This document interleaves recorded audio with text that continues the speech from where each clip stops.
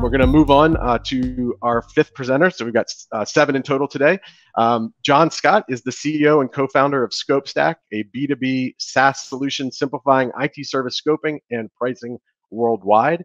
With a background in business and technology, he's dedicated to streamlining operations and fostering growth for IT service providers, having recognized these challenges during his tenure as a managing solution architect at Dimension Data. John, the stage is yours, my friend.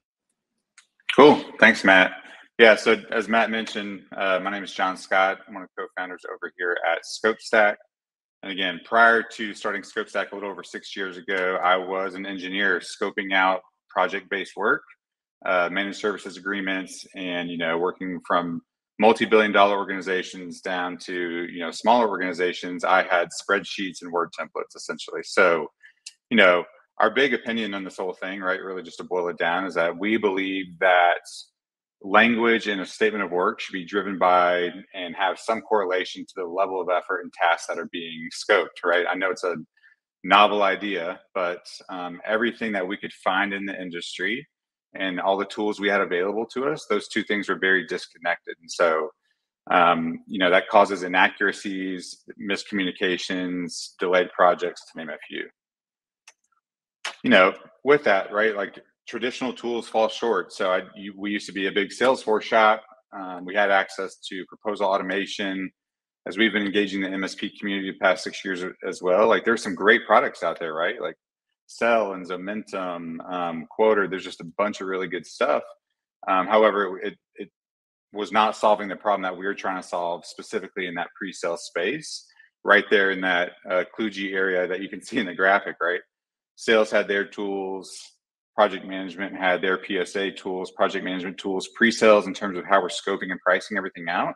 It was, if we had proposal automation, we still had to use a spreadsheet. If we had a spreadsheet, we didn't have a way to associate language. So there's just this massive disconnect between that sales, pre-sales, and post-sales process that we feel very strongly about solving, right? And again, if you're paying these engineers a lot of money, you don't want them spending days, hours copying and pasting, doing a whole bunch of back and forth. You want them engaging with their clients or your clients. So again, our solution, which again, in breakout, will provide a deeper dive demo.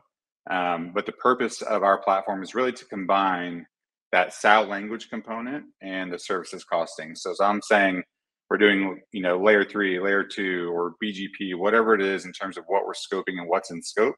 There's language potentially associated to each one of those things that when we click a button, we generate a statement of work that is consistent and it's presenting one voice to our clients, which is our voice as an MSP or an IT services company, and not Timmy's voice and Jimmy's voice, right? So we want to present that consistent voice. And with that, we also have the ability to then automate, the creation of a work breakdown in your PSA. So again, I quite honestly was not a large ConnectWise user prior to starting this business. As we started to engage more and more customers, we started to realize, hey, it's very painful to go from a scoped engagement that already took a really long time to creating a project plan, tickets, tracking all that information to get some sort of meaningful data on a post-project analysis. So how do we make that really easy? Well, now there's a click of a button from ScopeStack directly into ConnectWise Manage, AutoTask, and Halo PSA is something we're about to launch in the next couple of weeks. So I like to break this down to a couple of different use cases, right? So as I talked about, sales, pre-sales, post-sales. Sales is always asking for speed because we all know time kills deals.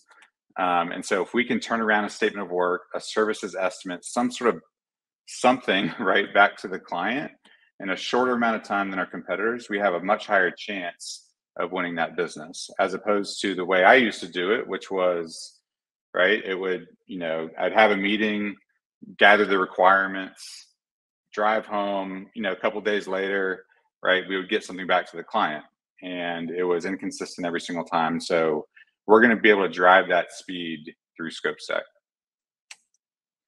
Pre-sales accuracy, as I mentioned, Jimmy and Timmy, no offense if your name is Jimmy and Timmy, but we want to present one voice to our clients, and we want it to be technically accurate, and we want to have consistent language and accurate level of effort or pricing. right? So we talked to a lot of MSP owners where the CEO is still the one responsible for scoping these projects out because she is uncomfortable with an engineer coming in and scoping that effort. So what we give you the ability to do, whether you're leveraging our service catalog that you import into your platform, or you're creating that those standards yourself in the platform, the idea is that regardless of who is scoping that work, you'll get some consistency back to the client. Again, another very valuable use case is really aligning that scope with the team that's going to be executing that scope. So as we start scoping out a large network refresh or managed service onboarding, right? We want to make sure that all the work, the tasks that we scoped in that project are aligned with what the engineers are going to actually deliver, right? And so whether that's an export from ScopeStack that you can manage, or if you have a PSA like we were talking about earlier, pushing that and automatically creating the tickets and tasks in your PSA, so there's that alignment, is something that has drawn a lot of value, provided a lot of value to a lot of our organizations that are on the platform today. So speaking of that, it's amazing to think that going from an engineer scoping a project, having a problem, that we'd be at 2,300 users, over 40,000 projects have been scoped in our platform to date. And we have users, customers in over 6 countries. So again, going from someone that was scoping this, experiencing this pain, we want to be the platform that doesn't do everything, quite honestly. We want to focus on this niche and allow you to scope and price projects more consistently and accurately than you were before, i.e. driving a better business. So if you're interested in joining us in our breakout a little bit later, we would love to have you join us to see a live demo of the platform, plus a special $500 offer, which we'll tell you about it when you join us.